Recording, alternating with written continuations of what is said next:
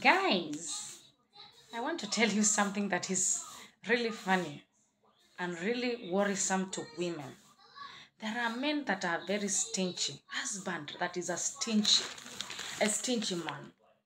A man that will take you through a wilderness that even you can't imagine. A man who can supply things to people outside there and the fame when he has decorated his name to the people and to the world outside there. But when it comes to you and him, he's a stingy man. Yeah? This man will take you through a mental wilderness that you are mentally challenged because of how he treats you. He can never buy you expensive ornaments or clothes. Eh? Is a man just that is taking you through a wilderness, through pain, endless pain. Even when if you are a church woman, a person that loves God, he will give you peanuts to go and offer sacrifices to God. Is a stingy man, a man that will take you through a wilderness of pain. People of God, I'm here to tell you that kind of a man, that kind of a person who will decorate his name even to the preachers to look good. He will decorate his picture to the family members where you come from. When he's going there, he will present himself like an angel. But when it comes to you and him, he's a stingy man.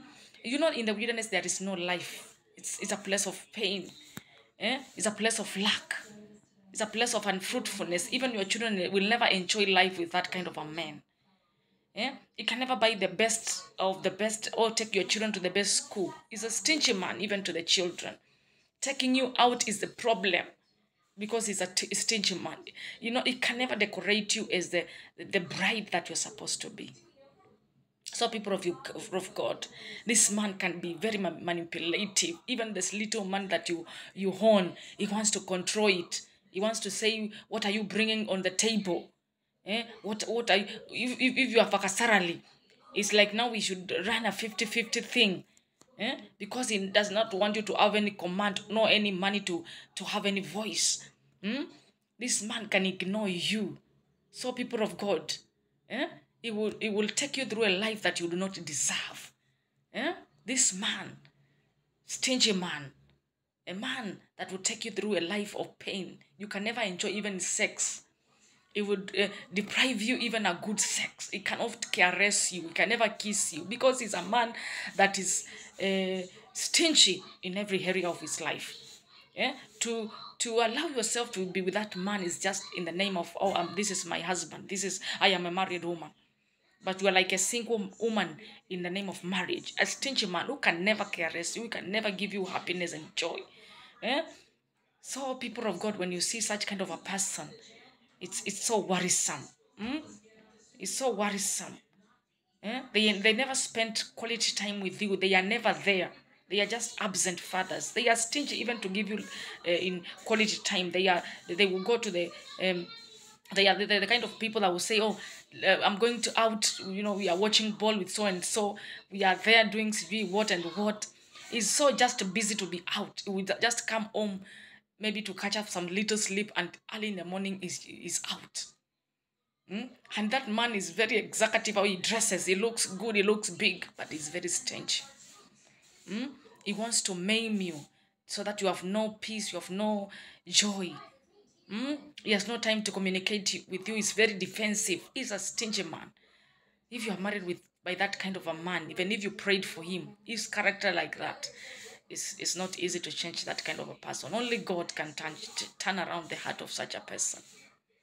Only God can turn such a character, because many women are suffering in the hands of such men, stingy men.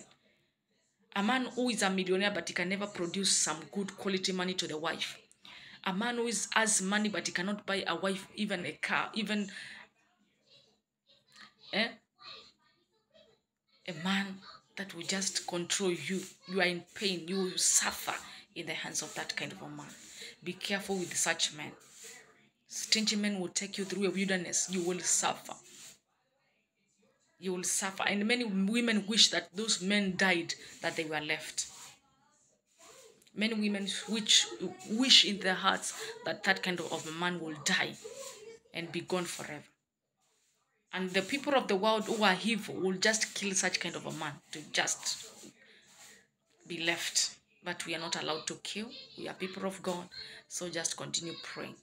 Just continue living your life. Be wise. Understand who you are. Busy your life. Love the Lord. Whatever God gives you in your hands, do. And beautify your life if you're in the hands of such a man. God bless you.